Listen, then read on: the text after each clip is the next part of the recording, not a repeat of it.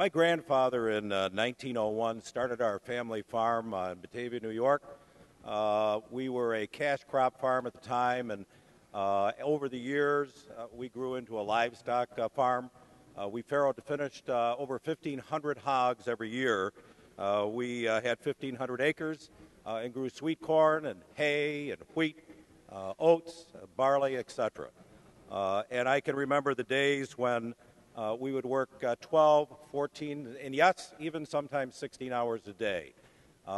We would bale the hay, and we'd have to wear long-sleeve shirts the next day because of the marks from the timothy and the alfalfa on our forearms.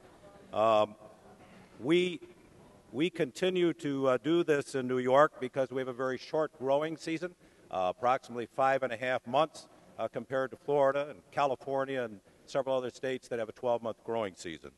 There's an old adage that says when the sun shines, you have to make the hay, and that's part of the problem with this legislation. This bill would establish unnecessary, bureaucratic, and costly new requirements for farm employees.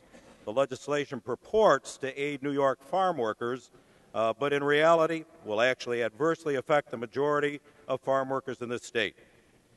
As Mr. Jordan indicated, New York is second in terms of the average hourly wage, just behind California.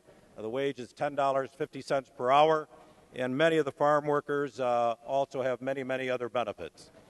They have housing, they have food, and as he indicated, and as I have before, they're treated and are felt to be family. This is a family business, and our farms are just that in New York.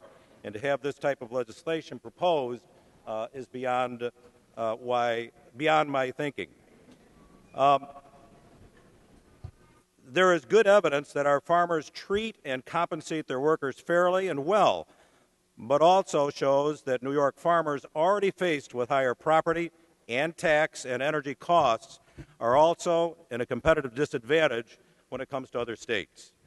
New York farmers cannot afford additional mandates that put our business at competitive disadvantages, especially for food production, which is now a global marketplace rather than a local one. New York farms are 99% family-owned. These businesses provide the connecting links between the upstate cities and rural towns. Farming is an economic multiplier business. The average farm dollar turns around between 4 and 6 times in our local economy, feeding other local families through employment on the farm, purchases of farm equipment, and many other goods and services. There is clear evidence that without these family businesses, the rural devastation would be much greater than you see today.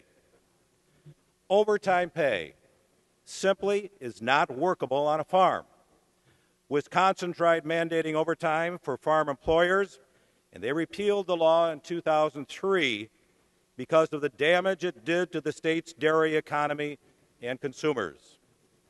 At harvest time, farmers and their workers have to scramble to bring in the crop on days of favorable weather. As I said before, between 5.5 and 6 months is all we have in New York State to harvest our goods. If legislation limits the number of days or hours workers can work, then farmers would be limited in their ability to bring in the crop before it overripens or rots. Along with the devastation to the farm economy and to the farm workers themselves, since their hours will be cut, the losers would include consumers as well as the farm workers. New York State is one of numerous states that adopts the federal labor standards for agricultural workers. Only 7 states have a state-mandated agricultural overtime requirement, most of which have adjustments that take into account the seasonality and perishability inherent in agricultural operations. There is a reason that many immigrants travel great distances to work on our farms on a seasonal basis, because New York State farmers provide good working conditions and very good wages. Farmers are already rigorously regulated and inspected employers. The agricultural workforce is a crucial part of our farms.